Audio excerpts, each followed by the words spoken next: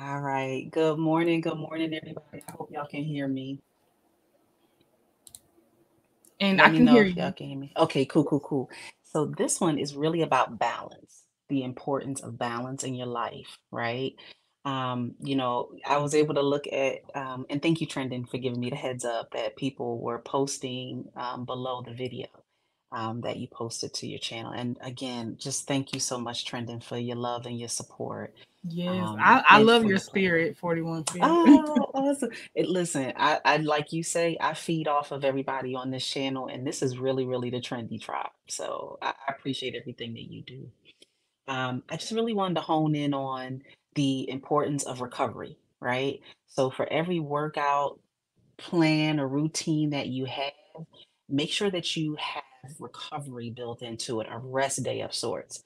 For those that are Christian and other faiths, even God rested, right? He rested when he was even doing when he was even creating this world, right? So that means that we also need rest. We require rest. And another good thing that you can do, let's say that you want to stay active, so it's called active recovery. And what that means is taking a walk. You know what I mean? Walking just maybe not for a whole 30 minutes, but even 20 minutes, right? Um, if you do yoga, if you do Tai Chi, if you do Pilates, even though actually I believe Pilates is a full workout for me, these are just active recovery types that you can do. The other thing is knowing your body, knowing if your knee begins to hurt while you're doing a workout, that means that you need to stop. Don't do it. Don't continue on because you don't want to aggravate an injury, right? As the days go along, we're going to really focus on proper workouts, how you actually do the workout so that you won't injure yourself, that you won't injure your back, that you won't injure your knees, that you won't injure your ankles, whatever it is, or your shoulders. We want to make sure that you're actually doing it and having proper form so that you won't aggravate something on your body. So, yeah, one thing is rest. Rest is important. So, for those that did that workout yesterday, you might want to rest. Maybe every other day you do a workout for 30 minutes to get your heart rate up.